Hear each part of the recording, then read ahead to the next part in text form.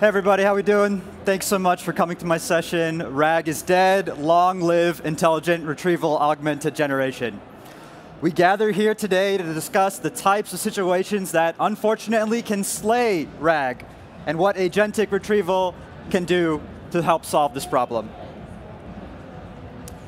Today we'll talk about recommendation systems, what agentic RAG is, and different contributions that agentic RAG can make in order to solve these sorts of difficult queries. But before we get into any of that, I want you all to take a second and think about this problem with me. So imagine you're building a tech startup, which I imagine is not too difficult to imagine for very many of you.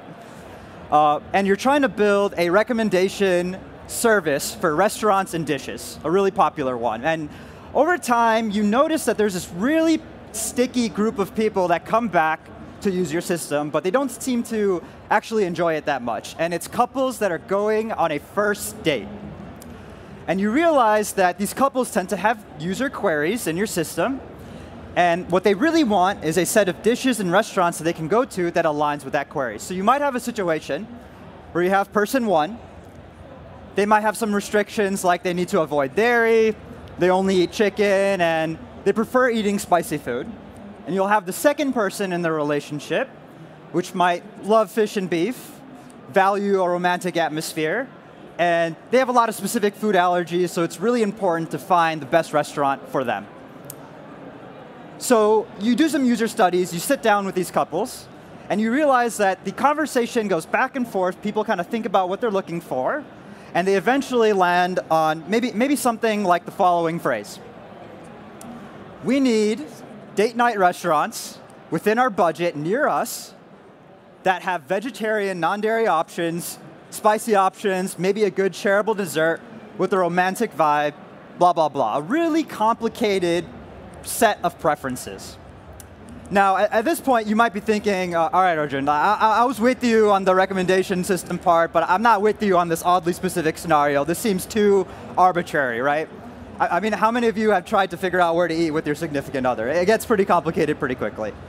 So you might be thinking this is not real, and I'm here to tell you that this is absolutely real, because almost 6 years to this exact day, I was agonizing over exactly what to do in this exact situation, because I was trying to impress a beautiful girl, and I had to figure out exactly where we need to go, and it turns out that those were our real preferences that I had to figure out to find the actual restaurant for our first date. And it worked. 6 years later, I proposed earlier this year. So yes, this is a real problem that people face. These are types of queries that people will have to deal with in specific situations, with restaurant recommendations being one of them.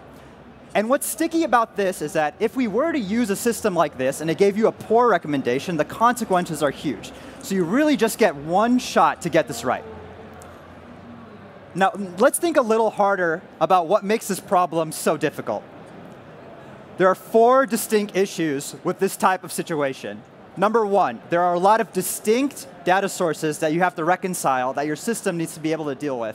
And having a lot of distinct data sources is difficult for a retrieval-augmented generation system to resolve. You need to look at restaurant reviews, descriptions, dishes, images, what people are saying, where these restaurants are, any dietary restrictions associated with those dishes. Just thinking about how to maintain the context around all of those data sources is a pain. The second issue is that it's a high-risk, high-reward situation. If your primary demographic is people who haven't used your application before, and they're looking for a really good recommendation the first time they interact with your system, you better believe you serve them a good recommendation. And in this situation, there are 3 consequences. First, you're trying to acquire this couple, this user, for the entirety of their journey. So they keep coming back to your application to get those good restaurant recommendations.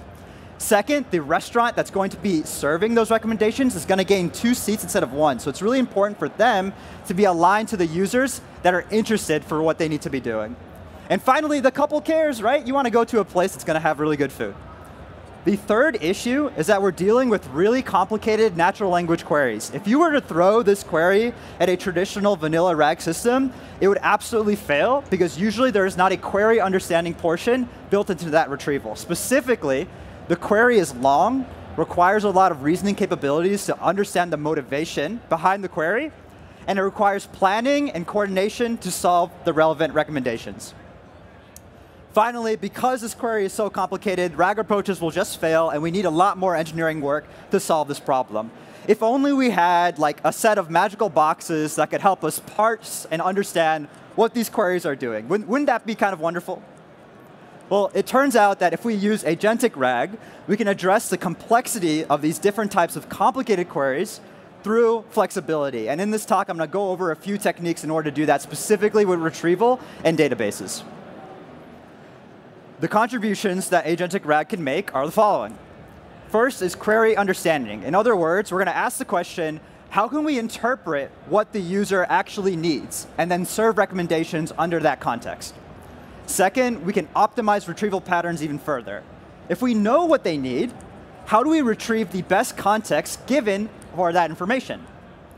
Finally, with the agentic RAG, we have the ability to do iterative generation. So we don't have to stop at the first retrieval. Once we have the best context, how do we generate the best response? The primary architecture we're going to be talking about in this talk is going to be the tool use workflow architecture that is so easy to implement with agentic RAG and allows you to kind of take a stab at this problem. So we might have some query like, hey, we need to eat somewhere near our hotel with our budget. I avoid dairy and meat, but I'm fine with eggs. I love spicy food, and it's date night, so we need shareable plates. This is a real thing I've said in real life, by the way.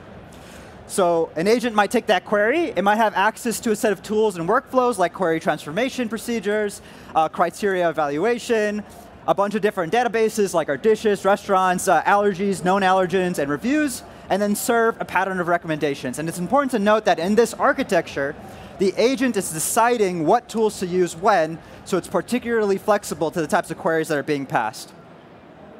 Great, so let's begin with query understanding. Agents are able to plan queries for optimal retrieval. In a traditional RAG system, you're going to have the query hit the database directly, but an agent can modify the query or add additional queries in order to retrieve optimized context. Here are 3 different ways you can accomplish this. The first is subquery generation, where we ask the question, what else could the user need based on the query that they're asking? The second is query routing. This is really important and underestimated by a lot of developers, i.e., when we have an incoming query, where do we actually send that query, and what databases are relevant for the user at that given point in time? Finally, query expansion. If we have a given user query, what other terms or concepts need to be included in order to retrieve those things? And what constraints, in addition to those terms and concepts, do we need to be aware of?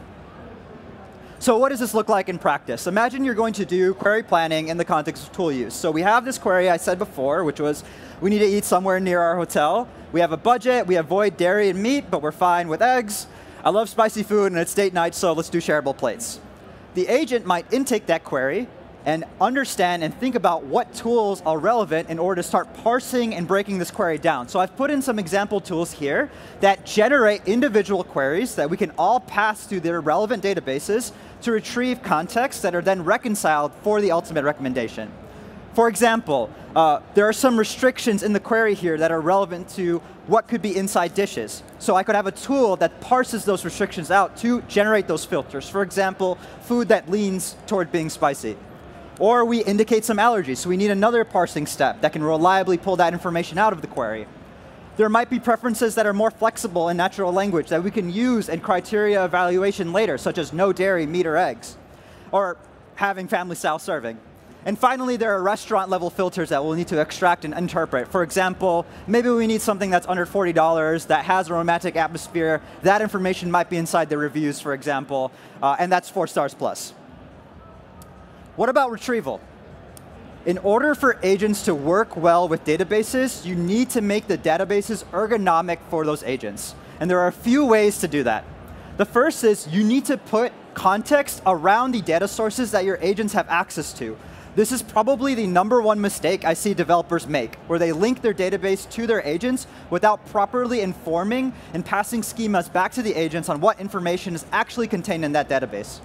So you need to ask the question, what data can the agents access, and how can it be used? And how should the agent use that information? The second is the implementation of powerful search techniques. How do we interact with this data? How is it stored? And how do we use it in order to maximize relevance? For example, there may be specific search techniques that are more appropriate for certain kinds of databases than for others. Finally, we should be using filters as much as we can in order to reduce the search space and decrease latency. How should we store this data in order to reduce that latency and time to first request? So what does this look like? I've created a table here of different databases that we could use in our application and how we would want to store and represent that data in order to retrieve it and make it ergonomic. Suppose we have an index of restaurants in this first row. It might contain names, descriptions, some metadata about the restaurants like location. We might want to do some pre-processing, like summarizing what the restaurant is about across all of the reviews. That allows us to search over all the restaurants with the same exact schema, thus resulting in standardization. There might be some applicable filters that are important for our agent to know about, like pricing, moods, location.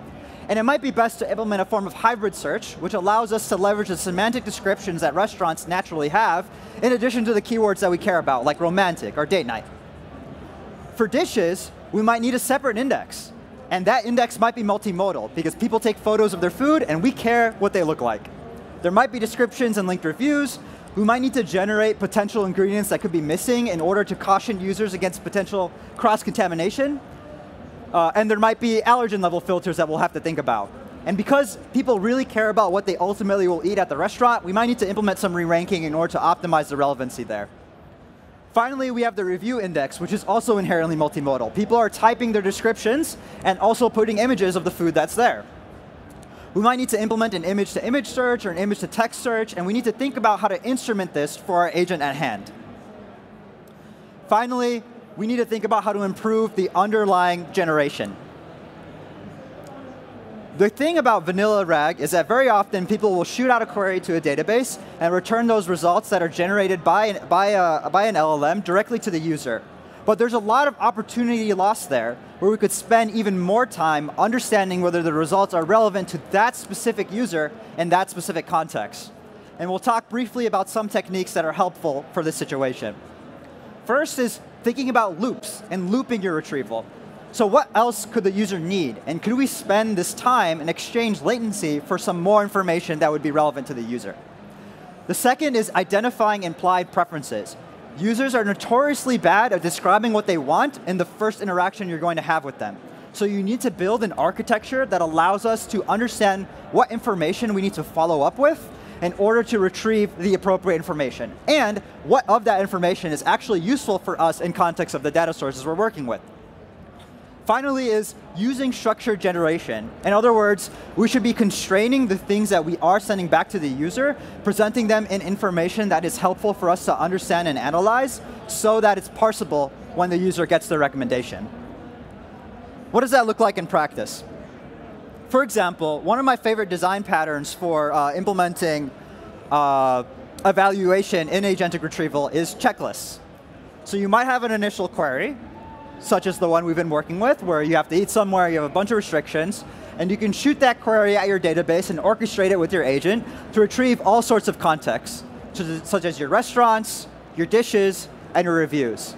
And you can pass that to the agent with all of that context being there and say, hey, why don't you generate an initial set of recommendations? But at the same time, in parallel, what you could do is dynamically create an evaluation checklist of the criteria that you need to satisfy in order to provide a satisfactory set of recommended restaurants and dishes back to the user, as a sort of manual double checking. Because there's a lot of querying that happens in between the initial query and the retrieved context, you're going to want something that persists beyond that, that evaluates against what the agent has already generated in order to increase the quality of the results. For example, it's extremely important that we adhere to the allergens that are described inside this query. So it makes sense for us to extract that as an item in our checklist and to evaluate the returned results at the end of this querying workflow against the agent to ensure that those tests pass. Or we want to make sure that the restaurant has a date night atmosphere, so on and so forth. Having the opportunity to implement this additional check at the end is really useful for us to guarantee the quality of the results that we end up passing back to the recommendation system. And we're comfortable sacrificing some of the latency cost here because of the increase in the relevancy at the end of this workflow. So the main takeaways behind this architecture is we're able to use agentic retrieval in areas where traditional RAG would fail, and 3 specific benefits. The first is query understanding, which is we allow for a deep planning and reasoning capability to decompose complex queries and serve users that have really complicated preferences. The second is optimizing retrieval, where agentic RAG allows us to have dynamic access to all of the data sources which have been made ergonomic for the agent to use, provided that they're accessible. And this allows us to optimize the context that is then retrieved for the generation step. Finally, we implement iterative generation, which allows for looping and increases the perceived quality of the generation results. And like I said, we're comfortable sacrificing some of the latency costs here in order to increase the quality of the results because we care so much about making sure that couple goes on a great first date. Now, if you want to learn how to build agentic RAG and you're kind of a little tired of the example that I'm kind of going through, go ahead and scan this QR code where you can learn about how other customers with Pinecone have implemented agentic RAG, such as Delphi, Aquant, Terminal X, and Custom GPT. This will take you straight to the case study section on our website, where you can learn how real customers have implemented real architectures implementing agentic RAG. Thanks so much for coming to my talk. If you have any more questions for me about how to do this, please meet me at the back. I'll be happy to speak with you. My team is at booth 534 in that corner over there, so if you're interested in having a more in-depth conversation, we'd be happy to have you. Thanks so much, everybody.